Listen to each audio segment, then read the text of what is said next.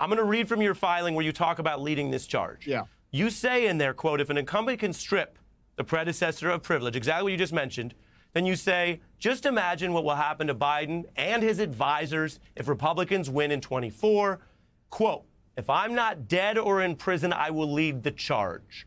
What are you threatening? And are you suggesting that you would be in a Republican White House? And what will you do? You bet your ass that I will lead the charge. I will take Adam Schiff and Jamie Raskin and Nancy Pelosi and Luria and all of those clowns and kangaroos. I'll take Biden and every single senior staff member in there. And do what? I will put them with subpoenas. And we'll start with the impeachment of Biden for what? Ukraine, the southern border, all manner of things he is guilty of, and we'll subpoena his senior staff.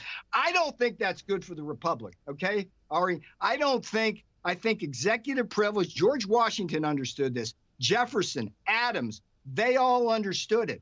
I don't think that the destruction of executive privilege and testimonial immunity to stop Trump from running for office in 2024 is a good Democrat bet, and you shouldn't either. But you admit, MSNBC, you admit that if you end up back in power, Peter, I just want to get this on the record. You admit that if you get back in power, you will be trying to use the DOJ to issue politicized subpoenas based on Democrats you don't like. It's not using the DOJ. It's basically I will push as hard as I can to use the same BS that the Democrats are using now to try to put me in prison for standing up for principle. If they want to play that game, we'll play it right back. They hit us, we hit them back hard. On this topic, that's not what I want, Ari. Let me be clear. I do not want that. Okay. Well, you wrote it in a court filing, and you just said it on air, sir, so it sounds like what you want. Let me play a little bit of what you said about Dr. Fauci in the same vein. I'm going to play this for your response. Take a listen to what you threatened Dr. Fauci. What's that? Here's your future, Tony. Republicans are going to sweep and take the House back from Nancy Pelosi, and as soon as that happens, you're going to sit your down in a chair in Congress, and you're going to confess to creating the virus that's killed almost 1 million Americans now. We're going to fit you for an orange jumpsuit, Tony. You can count on that. So this is your agenda, is trying to imprison your opponents. I'll stand by that, but that's a separate issue from this issue here, all right? I'm sorry that you would go Is it because you're pledging abuse?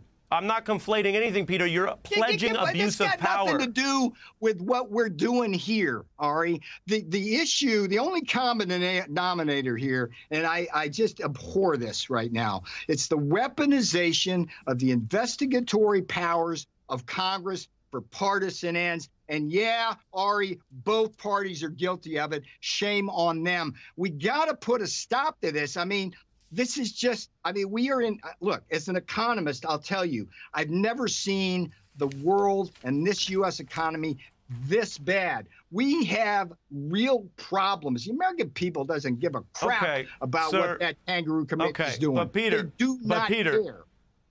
You're saying we have to, quote, put a stop to the thing you're pledging to do if you're returned to power.